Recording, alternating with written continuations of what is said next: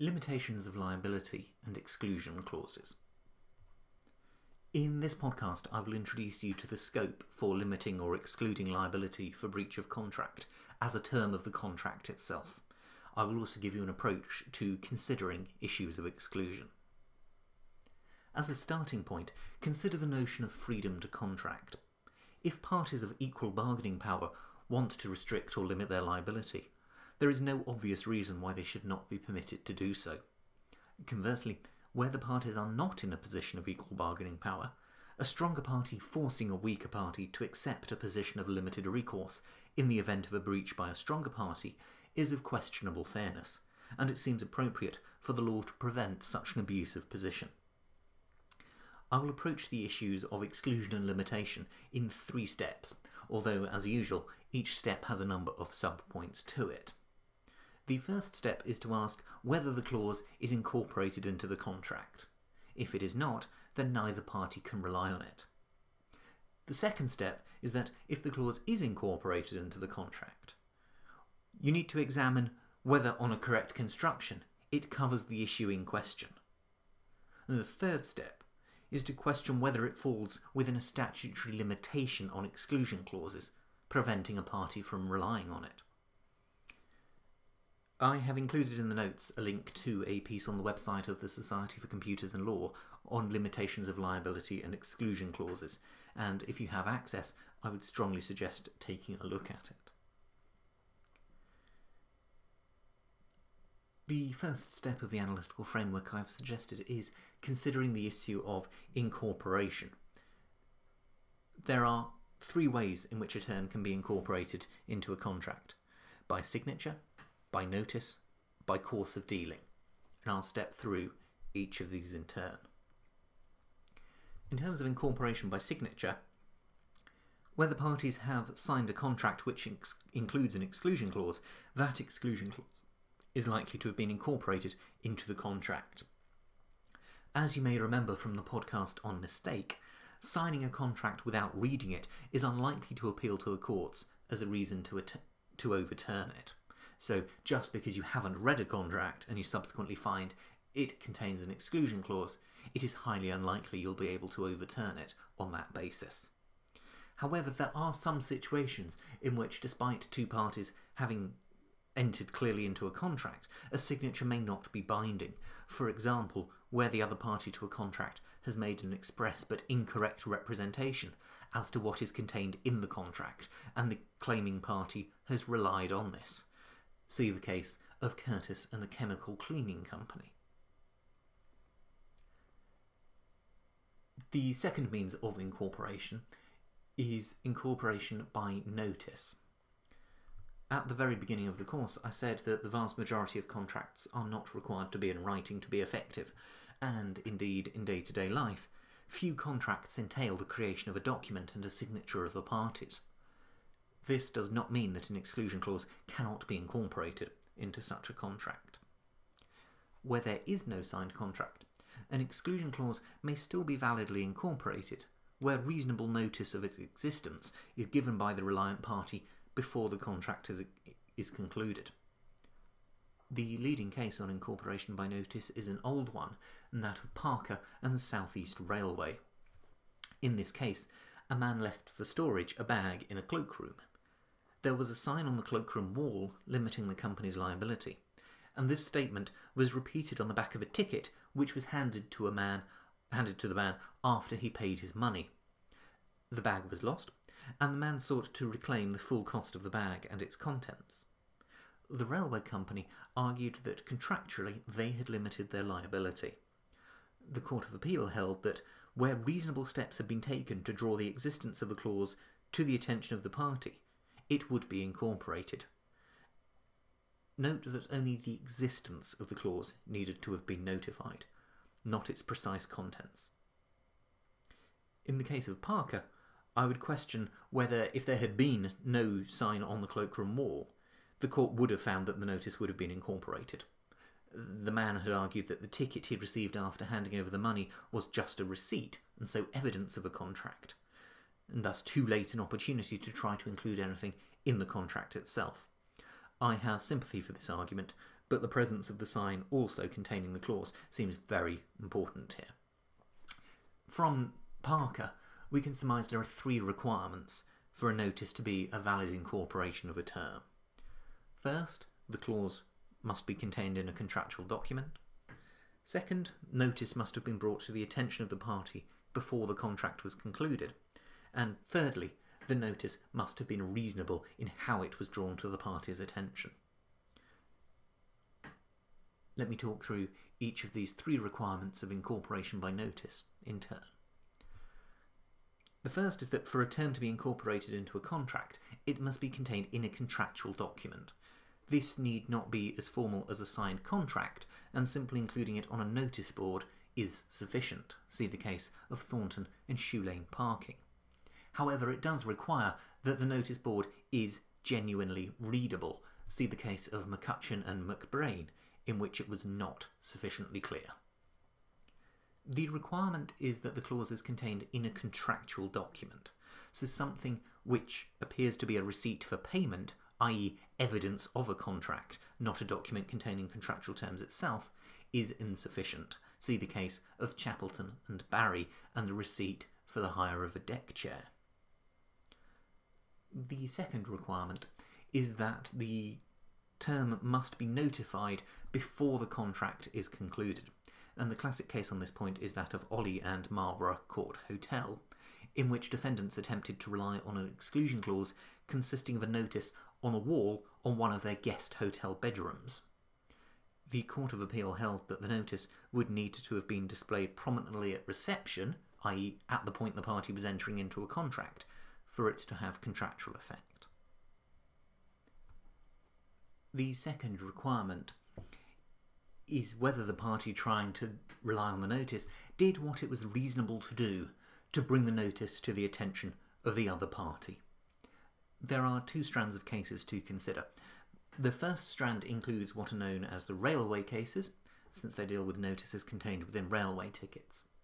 The second is the situation where a term is particularly unusual or onerous.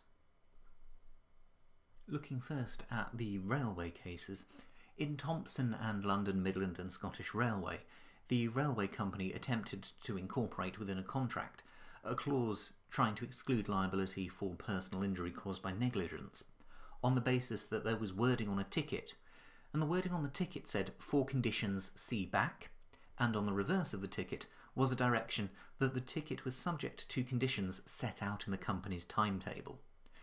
To see the full terms, you had to buy the timetable, and the timetable had an additional, not insubstantial cost.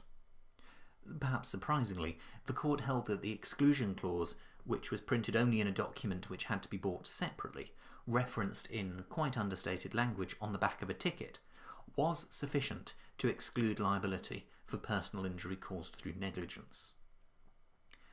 This seems a perhaps surprising decision to me, so I would strongly suggest that you make sure you read through the case and try and understand the basis on which the court came to that conclusion. It does remain good law, although if it were decided today, statutory limitations on what can and can't be excluded would likely lead to a rather different result. The second category of cases is those to do with onerous terms, and where an exclusion clause is particularly unreasonable or onerous, the reliant party must go to extra efforts to make sure that the existence of the clause is drawn to the attention of the other party. One of the classic quotations of contract law, that of Lord Justice Denning in the case of Spurling and Bradshaw, is that some clauses which I have seen would need to be printed in red ink on the face of the document, with a red hand pointing to it, before the notice could be held to be sufficient. This rule has, unsurprisingly, become known as the red hand rule. Applying this rule in the case of a claim brought against a mechanical parking system which caused injury to a driver using a car park, the Court of Appeal ruled in the case of Thornton and Shoe Lane Parking that an exclusion for personal injury, which was contained only on notices placed on pillars in the car park, was insufficient, since the contract was concluded at the point of entry to the car park, and that a clause of this seriousness required the most explicit notice. If those three tests are satisfied, that the notice was included in a contractual document, provided before the contract was concluded, and the reliant party took reasonable steps to draw the existence of the clause to the notice of the other party, the exclusion clause will have been incorporated validly into the contract by notice. The third means of incorporation, the last one that we will look at, is incorporation through course of dealing. And the basic principle is that even if a notice was not drawn to the attention of the party in this particular instance, because the party had had the notice drawn to its attention in the past, they are bound by it. This approach is reliant on there being a consistent course of previous dealings, and a frequency or regularity to them. Thus, if previous course of dealings has been inconsistent, for example that you were sometimes given a notice with terms and sometimes not, it cannot be said that there was a course of dealing which introduced or incorporated the terms into the contract, and that was the situation in McCutcheon and McBrain, where the ferry company was unable to prove that there was sufficient consistency to the previous dealings to incorporate a term simply by course of dealing alone. If you've been able to establish that the term is incorporated into the contract, the next stage is to determine whether, on a true construction of the contract, the clause covers the breach. The general approach to construction of contracts is set out by Lord Wilberforce in the Investors' Compensation Scheme case. I'm not going to read it out, it's 5 paragraphs long, and I suggest that you read it for yourself. It is the 5 numbered paragraphs in the speech of Lord Wilberforce in the case which I've linked in the materials. I have also included a link to an article from the Society for Computers and Law, which appears to be available without access restriction. It's well worth taking a look at. However, in terms of determining proper construction and scope of an exclusion clause, there are 3 issues to consider. First, there is what is known as the contra proferentem rule, which means that in the case of ambiguity of a clause, that ambiguity will be construed against the party seeking to rely on it. Second, clear language is required if you are going to attempt to exclude liability caused by negligence, given that this is a very serious exclusion. As I will discuss later, it is no longer possible to exclude liability for personal injury or death caused by negligence, so even the most clearly and unambiguously formulated clause will fail to achieve this. Third, there is a body of case law about what is called fundamental breach, with the argument that a clause which attempts to exclude liability for something which goes right to the heart of the contract will not be valid. This, following the case of Photo Productions Securicor, it seems that this approach is now somewhat in remission, and a clearly drafted clause is unlikely to be struck down on the basis of the fundamental breach doctrine. If an exclusion clause has been successfully incorporated into a contract and, on the correct construction, covers the breach at issue, the final stage is to consider whether there are any statutory bases on which an exclusion clause might be struck down. There are three places you should consider here: the Unfair Contract Terms Act of 1977, the Unfair Terms in Consumer Contracts Regulations of 1999, and the Consumer Rights Act of 2015. The Unfair Contract Terms Act 1997, UCTA, was passed with the introduction that it is an act to impose further limits on the extent to which civil liability for breach of contract or for negligence or other breach of duty can be avoided. As you can tell from the language of further limits, UCTA is not the first piece of legislation which attempts to regulate limitations and exclusions of liability. It is, however, the first place that I suggest you start in your framework for considering statutory limitations. Section 2.1 of UCTA provides that a person cannot exclude or restrict his liability for personal injury or death caused by negligence. Simply cannot be excluded. Where a term purports to exclude liability for non-personal injury or damage caused by negligence, Section 2.2 of UCTA provides that it can be excluded, provided that the term satisfies the requirement of reasonableness. It's worth saying that in terms of the definition of negligence, Section 1 of UCTA provides a broad definition. It encompasses both contractual duties and certain duties of care on occupiers of land, as well as the common law tort of negligence. It is a broad duty. Where a party to a contract deals as a consumer or on the other party's written standard terms, the other party cannot, by reference to any contract term, exclude or restrict liability in respect of the breach, or claim to be entitled to render a performance substantially different to that which was reasonably expected of him, or to render no performance at all by reference to a contractual term, unless the term satisfies the requirement of reasonableness. This is in Section 3 of UCTA. In a similar vein, at Section 4, a person dealing as a consumer cannot be made to indemnify another person in respect of liability which that other person might incur for negligence or breach of contract, except where such a term satisfies the requirement of reasonableness. This prevents a dominant party from flipping around the impact of a breach requiring the consumer to pay, although it only prevents clauses which provide for recovery on an indemnity basis. What does it mean to deal as a consumer? This is dealt with in Section 12 of the contract, and it's the situation in which a party neither makes the contract in the course of business, nor holds himself out as doing so.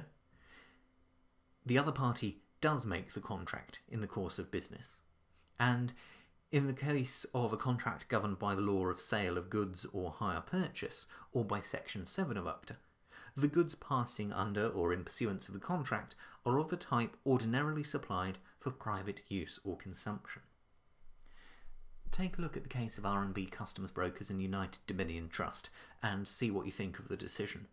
It fundamentally permitted a business to fall within the construct of dealing as a consumer, and this was on the basis that the activity in question, buying a car, was not integral to the claimant's business. This seems a stretch too far to me, as it is not based on bargaining power or inequality, which would both seem to be perfectly reasonable bases for overriding the freedom to contract, but rather on the nature of the activity in question. But, like it or not, it is good law, and has been followed by the Court of Appeal in the case of Felderroll. Implied warranties as to goods' conformity to sample, or their quality or fitness for purpose, cannot be excluded by any contractual term against a party dealing as a consumer. I will cover this in detail in the podcast on consumer protection. As you've heard, some of the limitations imposed by UCTA are those where the term in question does not satisfy the requirement of reasonableness. At Section 11, UCTA sets out the reasonableness test, and it is a general one. The test of reasonableness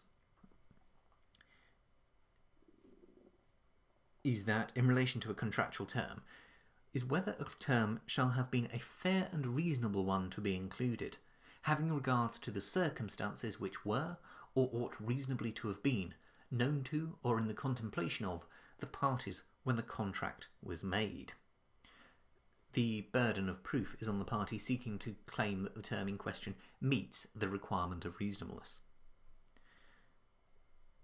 There is some guidance for determining reasonableness in the context of terms around consumer protection for sale and supply of goods and services. These are set out at Schedule 2 to UCTA, but other than this, the test is a very general one. And because it's so general, there is great scope for a difference of opinion. It's not always easy to determine which way a court might rule on a particular issue. This is recognised by the House of Lords in the case of Mitchell and Finney Locke, that a court will need to balance a whole range of consideration. In Smith and Eric Bush, the House of Lords set out 4 questions which, in the opinion of Lord Griffiths, must always be considered when trying to assess whether a term of a contract is reasonable. I think the first is whether the parties were of equal bargaining power. Second, in the case of advice, would it have been reasonably practical to obtain advice from an alternative source, taking into account the considerations of cost and time? Thirdly, how difficult is the task being undertaken for which liability is excluded. The more difficult the task, the more reasonable it's likely to be to try and limit or exclude liability. Fourthly, what are the practical consequences of the decision on the question of reasonableness? So there is some judicial guidance as to what courts are likely to consider in making a determination on reasonableness, but it is not a clear-cut issue. Moving away from ACTA, the second piece of legislation to consider is one deriving from Europe, and that is the Unfair Terms in Consumer Contracts Regulations 1999. Although there is a degree of overlap between the regulations and ACTA, the regulations are broader in terms of the protection which they afford to consumers, and, as the name says, they apply only to consumer contracts, being those between a seller or supplier and a consumer. A consumer for the purposes of the regulations is any natural person who, in contracts covered by these regulations, is acting for purposes which are outside his trade, business or profession. The requirement of a natural person excludes companies and other non-natural legal persons. What is an unfair term under the regulations? The basic test under the regulations is set out at Regulation 5.1, and this is a contractual term which has not been individually negotiated, shall be regarded as unfair if, contrary to the requirement of good faith, it causes a significant imbalance in the parties' rights and obligations arising under the contract to the detriment of the consumer.